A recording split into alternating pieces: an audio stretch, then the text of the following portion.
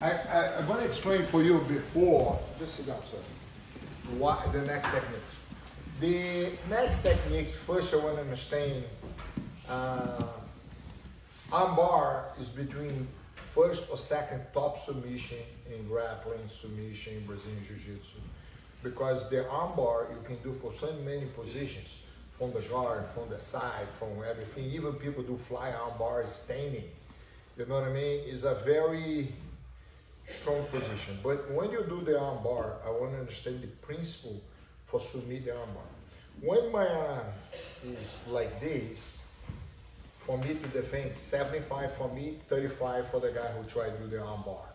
When you get here, now with 50-50, I get here 75 for him, 35. I still have some opportunities to get out. When you get here, it's 100% for him, 0 for me. Because for him to pop my arm is just a bridge. You know what I mean? I want to understand what I'm going to teach you guys. I don't want you to do the armbar from here, or from here. I want you to do the armbar from here.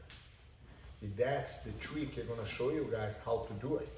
Because when you learn how to get here, be patient. Don't try go right away.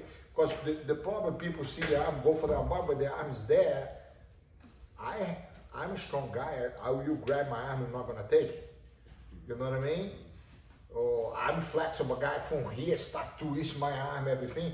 But when you stretch over here, doesn't matter what he do, for you to pop his arm, just a little bridge. You know what I mean? Put the side the hip over here, to pop the elbow is going to be easy. That's why I want to cover today these next techniques, which you guys are going to go crazy about because it's so easy. You know what I mean? You guys are going to love it. Okay, come over here. It's going to be the same fight setup. Okay? Pay attention to this one. Open the leg. The same thing. We grab the side of the hands and you trip over here. The difference over here, I push the arm here and this hand come here. You see what I did here? I put this leg on the middle, not here, on the side here, and I trap the arm. From here, I'm gonna climb, cross over the shoulder. Now I have the control I want. Why the shoulder here? Because easy, I can do this. Now I stretch his arm.